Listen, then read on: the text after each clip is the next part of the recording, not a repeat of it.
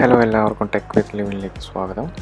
ഇന്ന് നമ്മൾ വലിയ ടെക്നിക്കൽ വീഡിയോ അല്ല, നമ്മൾ ഒരു കേരള റെയിലിൻ്റെ സിൽവർ ലൈൻ പ്രൊജക്റ്റിൻ്റെ ഒരു റൂട്ട് മാപ്പ് സംബന്ധിച്ചിട്ടുള്ള ഒരു വീഡിയോ ആണ് ചെയ്യുന്നത്. അപ്പം ഗൂഗിൾ മാപ്പിൽ നമുക്കൊരു ടെൻറ്റേറ്റീവ് റൂട്ട് മാപ്പ് അവൈലബിൾ ആണ് ഈ സിൽവർ ലൈൻ പ്രൊജക്റ്റിൻ്റെ. അപ്പോൾ അതിൽ നമുക്ക് 11 സ്റ്റേഷൻസ് ഇപ്പോൾ ലിസ്റ്റ് ചെയ്തിട്ടുണ്ട്. പക്ഷേ ഇത് ചിലപ്പോൾ ചേഞ്ച് ചെയ്യാം, മേ ബി ചേഞ്ച് ചെയ്യാം, അത് പ്രൊജക്റ്റിനെ ഡിപ്പെൻഡ് ചെയ്തിരിക്കും. അപ്പം ഇതാണിപ്പം നമുക്ക് ഗൂഗിൾ മാപ്പിൽ കാണാൻ പറ്റുന്ന ഒരു ടെൻറ്റേറ്റീവ് മാപ്പ് എന്ന് പറയുന്നത്. പിന്നെ നമ്മൾ ഇപ്പം ഗൂഗിൾ മാപ്പിൽ ഇതെടുത്ത് നോക്കുകയാണെങ്കിൽ ഇതിലെ ലെജൻസിലൊക്കെ പോയി നോക്കുകയാണെങ്കിൽ നമുക്ക് കറക്റ്റ് സ്റ്റേഷൻസിൻ്റെ ലിസ്റ്റെല്ലാം കിട്ടും. ഇത് നമ്മൾ ഒഫീഷ്യൽ പ്രോജക്റ്റ് സൈറ്റിൽ ലോഞ്ച് ചെയ്തിരിക്കുന്ന മാപ്പുമായിട്ട് കമ്പയർ ചെയ്ത് നോക്കുകയാണെന്നുണ്ടെങ്കിൽ വലിയ വ്യത്യാസമൊന്നുമില്ല. ഇതാണ് നമ്മുടെ സൈറ്റിൽ കൊടുത്തിരിക്കുന്ന റൂട്ട് മാപ്പ്. അതിൽ കാണിച്ചിരിക്കുന്ന സ്ഥലങ്ങളെല്ലാം തന്നെയുണ്ട്. നമ്മൾ ടോട്ടലി പറയുന്നത് ഇപ്പം തിരുവനന്തപുരം മുതൽ കാസർഗോഡ് വരെ 3 മണിക്കൂർ 50 മിനിറ്റ്, അതായത് ഏകദേശം 4 മണിക്കൂർ എന്നൊരു കണക്കിലാണ് 52 മിനിറ്റ്, അപ്രോക്സിമേറ്റ്ലി 4 hours എന്നാണ് പറയുന്നത്. നമുക്കത് പ്രോജക്റ്റിൻ്റെ സ്റ്റാർട്ട് ചെയ്ത് വരുന്നതനുസരിച്ചിട്ട് നമുക്കത് കൂടുതൽ കറക്റ്റ് ഒരു ക്ലിയർ പിക്ചർ നമുക്ക് കിട്ടുള്ളൂ. പിന്നെ പ്രോജക്റ്റിൻ്റെ സ്പെക്കൊക്കെ നോക്കുകയാണെങ്കിൽ എല്ലാം വളരെ അഡ്വാൻസ്ഡ് ആണ്.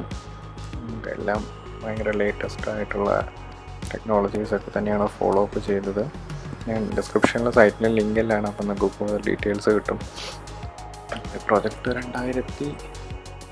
2025 ആയിരിക്കണം കംപ്ലീറ്റ് ആവുന്നത്. പക്ഷേ എന്തെങ്കിലും മാറ്റം ഉണ്ടെങ്കിൽ നമുക്ക് നേരത്തെ പ്രതീക്ഷിക്കാം. ഒരു പ്രൊജക്റ്റ് സമ്മറി എടുത്ത് നോക്കുകയാണെന്നുണ്ടെങ്കിൽ ഇത് മൊത്തം ഒരു 63,000 കോടിയുടെ ഒരു പ്രോജക്റ്റാണ്. അതായത് മൊത്തം 531 കിലോമീറ്റർ ഉണ്ട് ശരിക്കും ട്രിവാൻഡ്രം ടു കാസർഗോഡ്. ഇത് 2 ലൈൻ ട്രാക്കാണ് വരുന്നത്. ഇനിഷ്യലി 10 സ്റ്റേഷനാണ് പറഞ്ഞിരുന്നത്, പക്ഷേ നമുക്കിപ്പോൾ ഈ ടെൻറ്റേറ്റീവ് മാപ്പിലൊക്കെ നോക്കുമ്പോൾ നമുക്ക് 11 സ്റ്റേഷൻ കാണുന്നുണ്ട്. പിന്നെ ഇപ്പോൾ ഒരു അപ്രോക്സിമേറ്റ് ടിക്കറ്റ് പ്രൈസ് പറയുന്നത് ഒരു 1,463 റുപ്പീസാണ് വരുന്നത് വൺ സൈഡ്. പിന്നെ അതിൽ എന്തെങ്കിലും വ്യത്യാസം ഇനി വരുമോ നമുക്ക് പറയാൻ പറ്റില്ല. ഏകദേശം 80,000 പാസഞ്ചേഴ്സിന് പെർ ഡേ അങ്ങോട്ടും ഇങ്ങോട്ടും കമ്മ്യൂട്ട് ചെയ്യാൻ പറ്റുമെന്നാണ് പറയുന്നത്. ഞാൻ നേരത്തെ പറഞ്ഞത് 2025 അതായത് ഇനിയിപ്പം നമുക്ക് 5 വർഷം കൂടെ കഴിഞ്ഞ് 5 വർഷത്തിനുള്ളിൽ നമ്മുടെ കേരള ഗവൺമെൻറ്റിൻ്റെ സ്വന്തം ഒരു റെയിൽ നമുക്ക് എക്സ്പെക്റ്റ് ചെയ്യാം. പിന്നെ ഇതിലിപ്പം നമുക്ക് സ്ഥലം ഏറ്റെടുക്കൽ അങ്ങനത്തെ ഇഷ്യൂസൊക്കെ ആയിരിക്കും ഡിലേ ആവാൻ ചാൻസ് ഉള്ളത്. കുഴപ്പമുണ്ടാവാതെ മുന്നോട്ട് പോകാൻ ചാൻസ് ഉണ്ട്. ബട്ട് എനിവേയ്സ് 200 km/h ട്രെയിൻ പോവുക മാക്സിമം, അതിൻ്റെ സ്പീഡ് പറഞ്ഞിരിക്കുന്നത്.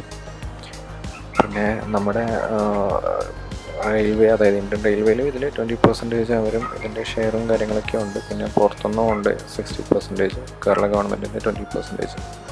അങ്ങനെയാണ് ഇതിൻ്റെ ഒരു മൊത്തമുള്ളൊരു സ്ട്രാറ്റജി ഇപ്പോൾ ഉള്ളത്.